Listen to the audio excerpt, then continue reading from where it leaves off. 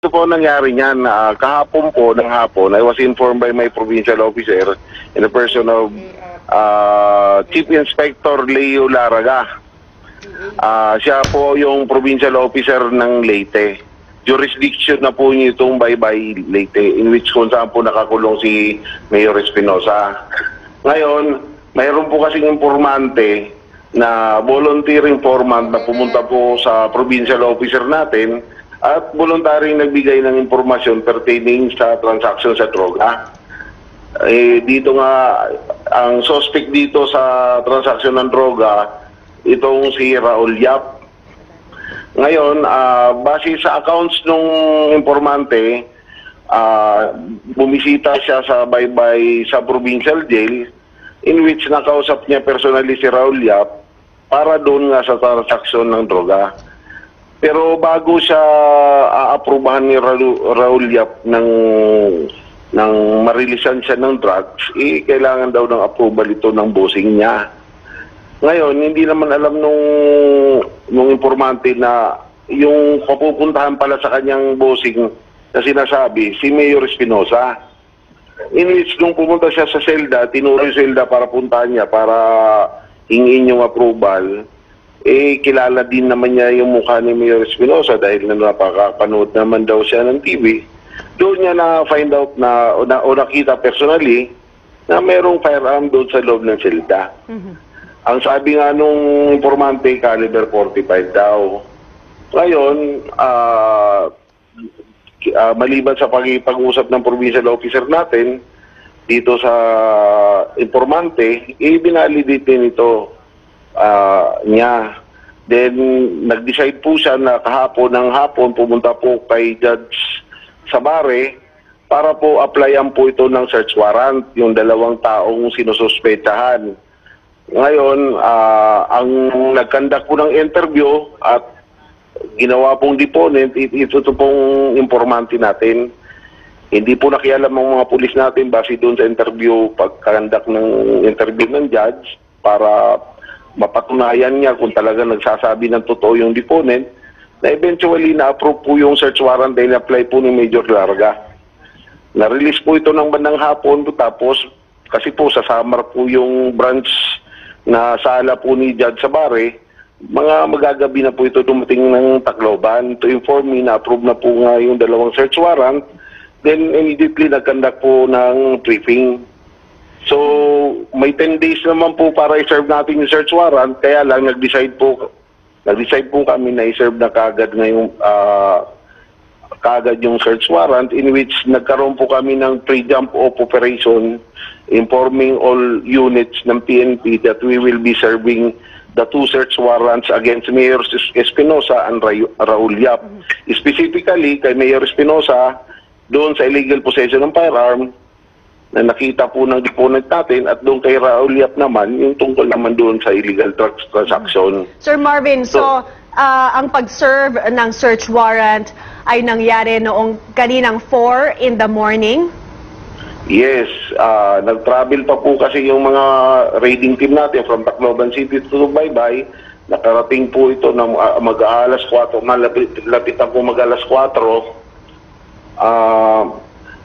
Doon na po nag-attempt po pumasok po yung raiding team ng CIDG at saka kasama po yung maritime group, na in which at first instance nagkaroon po ng resistance yung jail guards sa provincial jail ng Baybay. Hindi po pinapasok yung mga operatiba. Ayaw po nilang buksan. Inabot po ng more or less mga 15 minutes bago po na-cut ng operatiba through a bolt cutter yung kadena. In which inaalaw po ng korte ang pag-break in pag may search warrant po na hawak po ang police officers. So yung jail guards, Sir Marvin, yung jail guards ang hindi nagpapasok doon sa mga CIDG operatives. Yes. Pero ano ho nangyari noong nakapasok na? Sinabi niyo po na may shootout between Mayor Espinosa and the operatives? Yes, nung gano'n na po yung ginawa nung jail guards sa provincial jail, ginawa pa nga niya, pinasok yung susi sa padlock at binali. So napilitan na po itong mag-break in yung operatives. Pero during the span of time of about 15 minutes, siguro nakapaghanda po ito si na Mayor Espinosa at saka itong si Raul Yap, in which ito si Raul Yap was nakulong po ito sa illegal drugs din, and he is also from Albuera, Leyte. So pagpasok pa lang ng operatiba natin, kasi magkahiwalay silang selda, ay pinaputakon na po sila. Na in which po doon po nagkaroon ng desisyon po yung mga kapulisan natin na gumanti ng putok, na resulta po ng ikinamatay ni Mayor Espinosa at saka po ni Raul Yap. Ilan po bang CIDG operatives ang involved dito sa operation na ito, and you called it a raid? Ang members po ng CIDG na kasama is around 15 po, at meron din pong kasamang maritime group na nag-request kami na i-join kami para madagdagan yung operatibang papasok sa provincial jail, kasi hindi po namin inaalintana yung kapasidad din ng mga jail na baka po mag-resist sa amin. Sir Marvin, bakit po kailangan ng search warrant samantalang nakakulong ang si Mayor Espinosa and yung isang inmate, si Raul Yap? At maaari ba silang imbestigahan or inspeksyonan kung may armas or droga while inside the jail cell? Nagkakaroon po ng pagkakataon na sa appreciation po ng isang huwis ay nag-a-approve po siya ng search warrant based sa account sa isang credible deponent pag meron pong krimen na nangyayari sa loob ng kahit isang facilities gaya ng isang jail.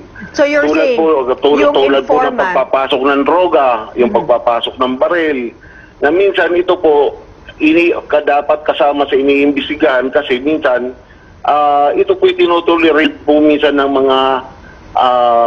mga membro ng jail facilities. You're saying, sir, yung informant na sinasabi nyo kanina, sinabi niya na nagtatago ng armas si Mayor Espinosa, and yung inmate po, si Raul Yap, ay nagtatago ng droga sa loob ng jail cell. Yes, meron siyang drug transactions, actually. So ano po ang estado ng investigasyon nyo dyan sa insidenteng nangyari? So far sa ngayon, at this moment, nandito na po yung soko natin. Ongoing po yung pag-process nila sa scene. Hindi pa po ito tapos.